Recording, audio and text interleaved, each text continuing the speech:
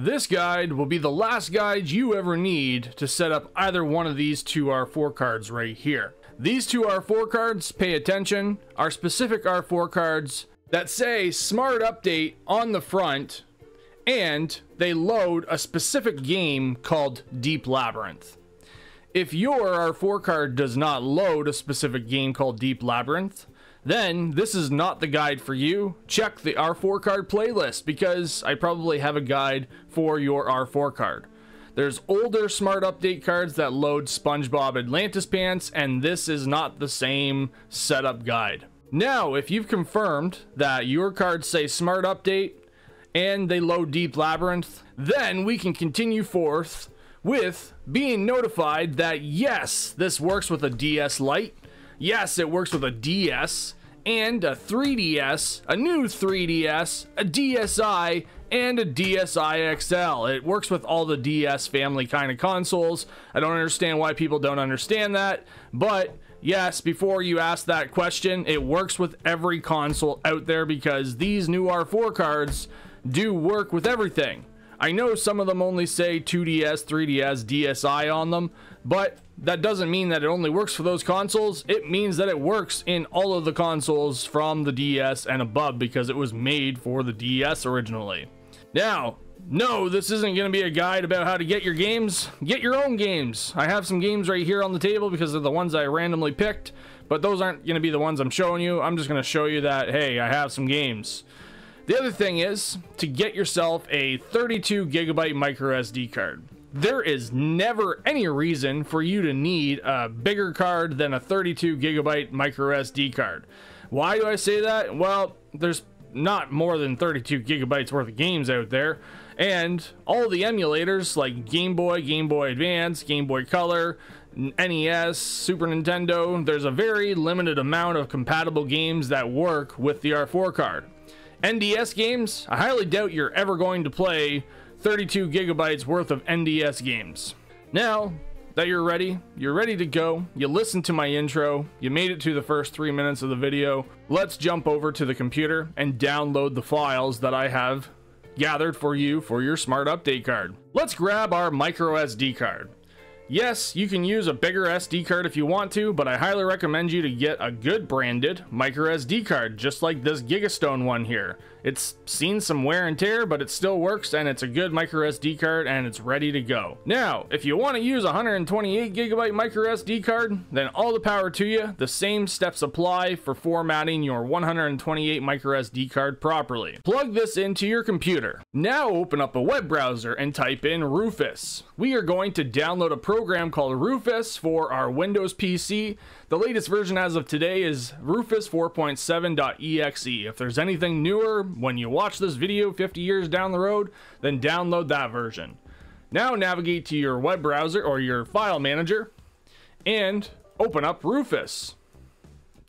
There's going to be a little dialog window that pops up. Just wait for that to pop up and then press yes, and now you'll have Rufus installed.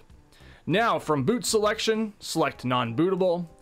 Navigate down to where your volume label is, and you can give this a name, maybe Smart Update card, I don't know, Smart Update R4, sure, why not? Make sure that you select FAT32. Make sure that you only select 32 kilobytes. Now uncheck Create Extended Label and Icon Files and click on Start. Click OK.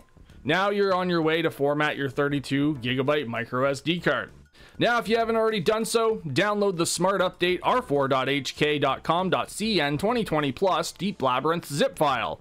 I even tell you in the zip file that this is only for the Deep Labrynth R4 cards that say Smart Update that are past 2020. Yeah, pretty smart, isn't it? Now right click on that file and extract all. Another dialog window is going to pop up. You're going to click extract. Now that all of those files have been extracted, you're going to navigate inside of that folder that was extracted, which is right here, and copy all of these files right here. Right click on them, click copy, navigate to your Smart Update SD card and paste them inside of there. Now that all of these files are copied over, you're going to grab your games. Now I'm going to grab my games from my fancy spancy emulation folder, and yes, I have some games of glory inside of here. Now what I'm going to do is copy Pokemon Black 2 just to show you that works, and maybe some Super Mario 64.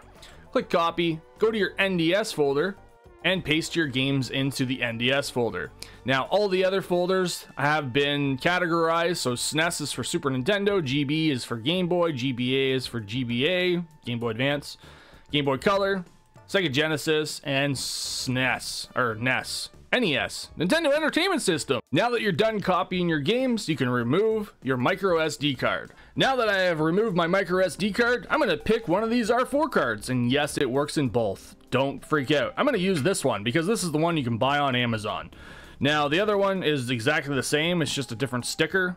Not sure who these companies are, but they all basically, I don't know, use the same code, I guess, and they just slap a different sticker on it. One says Hong Kong, the other one says China. Yeah, pretty interesting, right?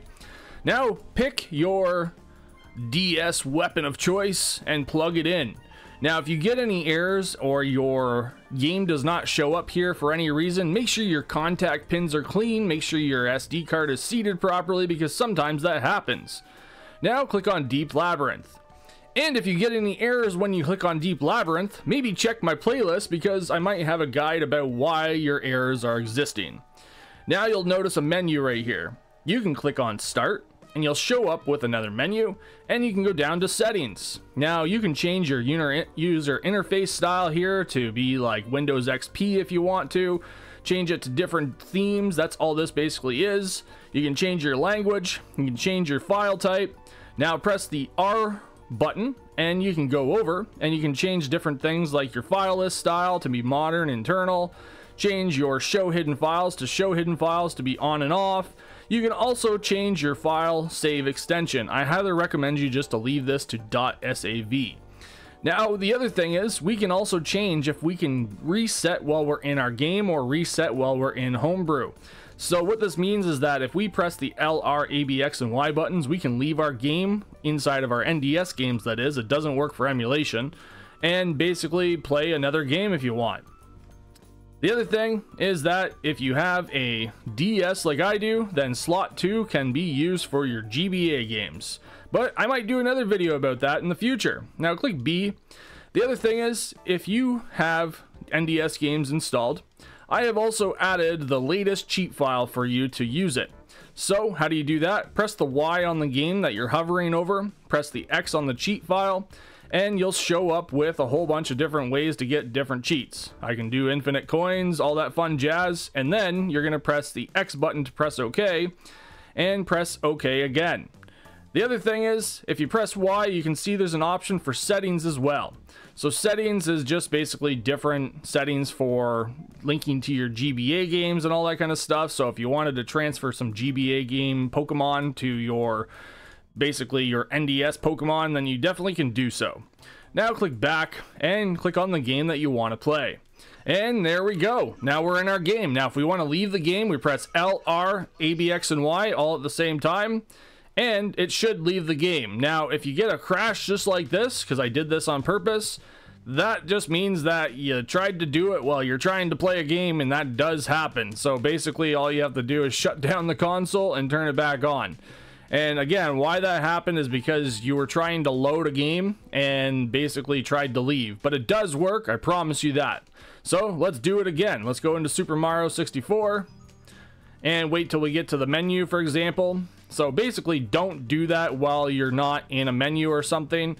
Some games, it doesn't like it. I guess maybe this is one of those games that doesn't like it. Didn't know that. I guess, I don't know. I don't know everything about all the R4 cards. But let's go back into the game again.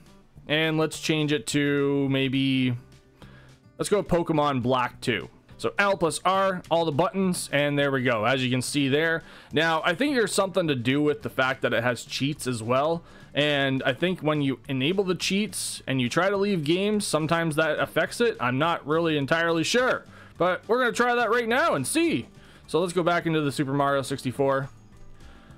And I think it just doesn't like that game. So just ignore that. Now that's about it, guys. You don't really need to know much more other than how to set up your R4 with Deep Labyrinth in 2025. Bye-bye!